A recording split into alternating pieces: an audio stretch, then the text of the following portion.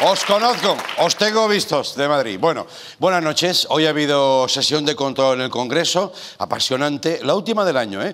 Y bueno, se han hablado, entre otras cosas, de lo que seguramente es la preocupación número uno de los españoles. Cuando lo diga diréis, joder, es verdad. Los belenes. Los belenes. Esto es lo que le ha reprochado la diputada del PP por Guadalajara, Silvia Balmaña, al ministro de Cultura, José Guirao. Vamos a ver. El Grupo Popular estaba muy preocupado ante las noticias que aparecían, como que el señor Ábalos había prohibido instalar un Belén en Renfe, cosa que luego rectificó, como la ausencia sistemática de belenes y otra serie de signos navideños en los espacios públicos, en los diferentes ministerios. Mire, el año pasado el ciudadano Sánchez felicitó la Navidad de la siguiente manera: felices fiestas. Este año felicita el Ramadán. Nos parece muy bien. Mire, no felicitan la Pascua a los cristianos, no felicitan la Navidad a los cristianos, no ponen belenes, no utilizan felicitaciones de Navidad que hagan referencia a esa tradición cultural.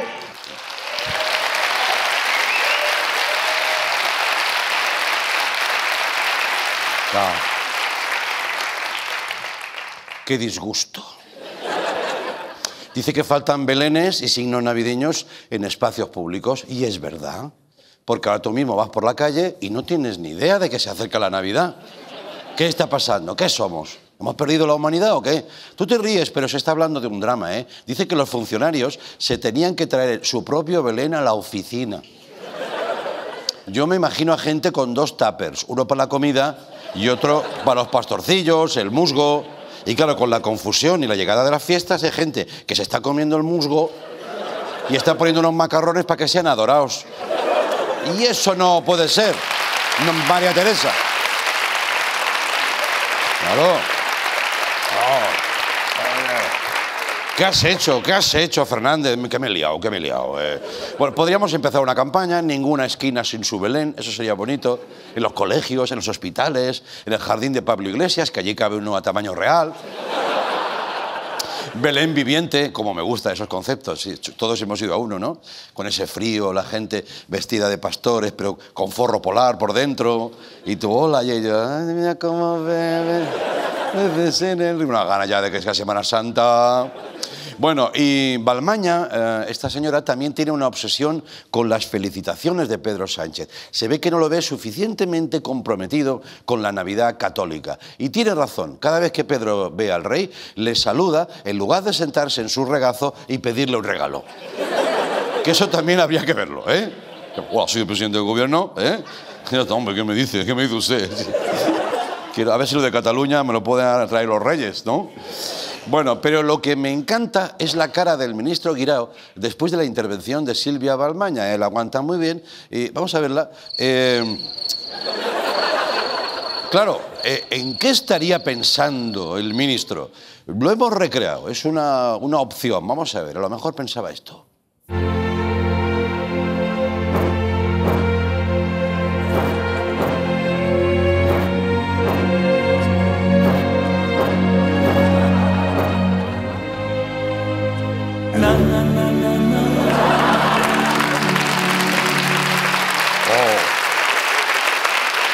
¡Qué recuerdos, eh!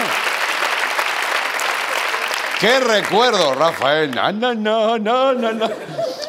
Que aquello fue maravilloso. No se ha hecho otro como eso, ¿eh? Ni Campofrío ni nada. Y luego, en aquella época, me comentan que a él le molestaba mucho que hiciéramos broma. Hombre, Rafael.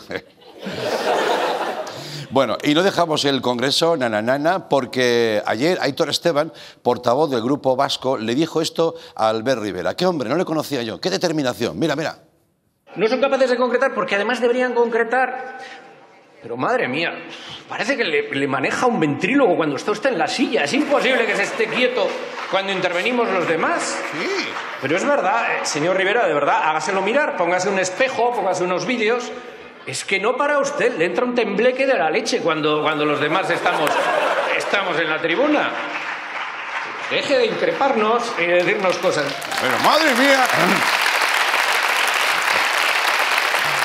Hoy, Aquí los más veteranos supongo que sabrán de quién hablo, es un clásico. Además de que me parece que es muy parecido a Antonio Ozores. ¿Os acordáis de...? Sí, mi hija, los rododendros, hijo... Me ha recordado Ozores, mítico Ozores. Pero dice, parece que le maneje un ventríloco y hace así, como si se estuviera secando las uñas, ¿sabes? Bueno, suponemos que se refería a un títere, ¿no? Esto sería más bien un títere. El ventríloco ya sabéis que... Bueno... Es así.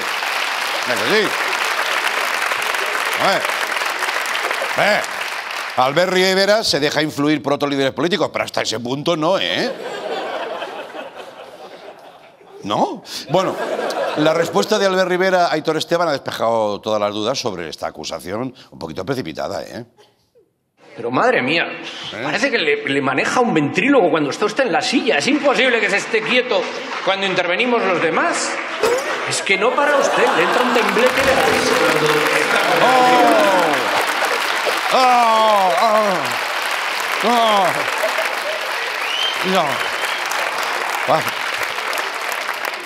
Ese salto de cámara, ¿eh? Porque esto ya funcionaba, pero cuando sube la cámara y este lo otro... Está ahí como Gargamel, ¿no?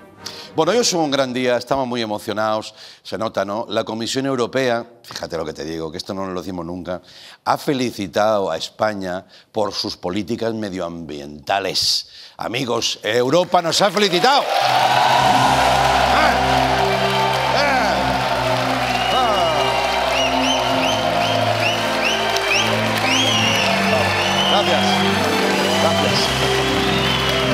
Gracias. Bueno. No entiendo. ¿Eh? ¿A qué hora os sentís más europeos? ¿A que sí? ¿A qué hora el proyecto europeo, que nadie sabe lo que es, tiene un cierto... mola un poquito? ¿Eh? Porque cuando te felicitan por algo que es tu obligación, te motivas. Los humanos somos así, gilipollas, ¿no? Es que es lo que hay que hacer, sí, pero yo lo he hecho, ¿eh? Yo lo he hecho y otros no lo han hecho. Bueno, Europa iba a sancionar a varios países, tenía la mano ya a punto, la mano abierta, pero al final no han multado a España por eso. Otra cosa sí que nos multan, ¿eh? Pero no, eso hemos hecho muy bien, dice las medidas, como por ejemplo la de Madrid Central de Manuela Carmena. Ojo, no confundir con Central del Madrid, que eso es Sergio Ramos, ¿eh? Aunque se parece un poco. En ambos casos, alguien restringe el tráfico dentro de un área con éxito.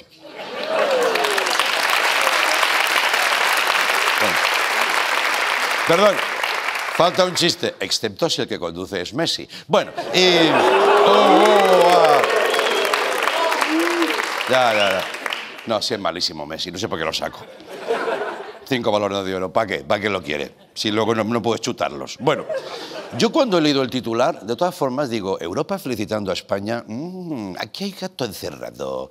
Entonces he seguido leyendo, me ha costado porque no tengo costumbre, y he visto cómo se llama el comisario de Medio Ambiente Europeo que ha felicitado a Carmena. Amigo, atención, se llama Carmenu Bella. ¿Está pasando aquí? ¿Está pasando aquí?